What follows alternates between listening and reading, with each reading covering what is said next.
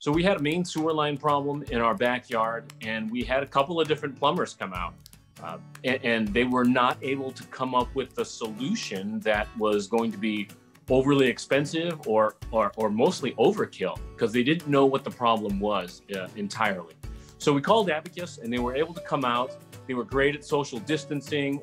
Andrew wore a mask, and I mentioned that we have a immune compromised person in the house, and he kept his distance, and he was great at all of that. So in this COVID conscious world, he did a great job.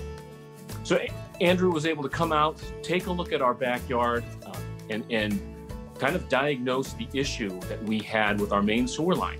It wasn't easy to figure out what was going on because there was still water in the line. And so getting a camera in there and trying to figure out if there was a break, that was a lot of diagnosing and trying to figure out what would be the best solution and yet something that's cost effective.